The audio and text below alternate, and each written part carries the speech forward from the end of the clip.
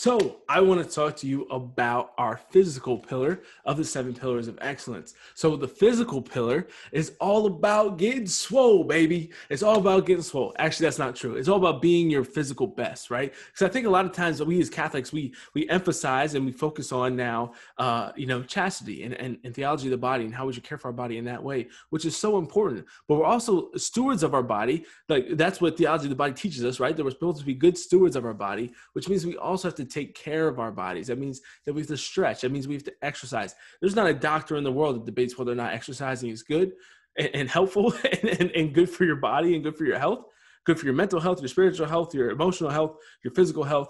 But for some reason, we as Catholics just neglect it. We're just like, oh, I don't have to do that. I don't really enjoy it, And it's not everybody's got to be benching and squatting and deadlifting. That's not what we're going to teach you. We're not going to say everybody has to love CrossFit like Leanne and I love CrossFit. But we do have to find something that's going to push us and help us to challenge ourselves physically, because all that's going to intertwine into our spiritual lives, into our mental toughness, into our relationships. Everything improves when we become more disciplined in one area. That discipline automatically is going to penetrate the other areas of our life, and we're going to grow in virtue in every way. And so that's so important. So we're going to talk about fitness. We're going to talk about diet. We're going to talk about rest, and we're going to talk about how you can live a healthy life so that you can maximize your full potential with your health.